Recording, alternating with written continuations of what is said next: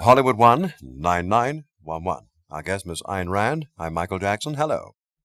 Hello. I have a question for Miss Rand, which has come up among some of the students of objectivism here at UCLA. Good.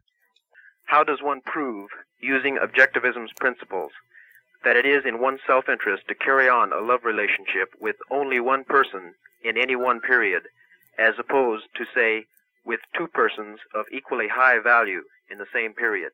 What premises, how would one start to attack this question? It isn't a question really to be proved by objectivism only. It is a question of human psychology generally. That is, what objectivism would say is that one should have a romantic or sexual relationship only with the person whom one evaluates as very high value indeed.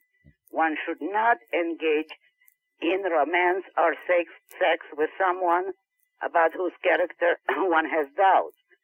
And if one has a romance only with a person of high moral character, then by that very token one cannot divide one's affection. One may very well, in fact, be in love with two men or two women at the same time in the sense of very high appreciation. That is possible.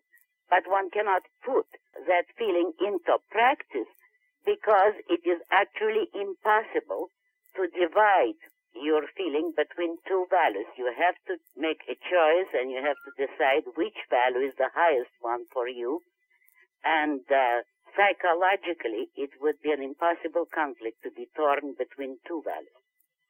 Thank you for your question, sir. I see. Thank you very much. Good night.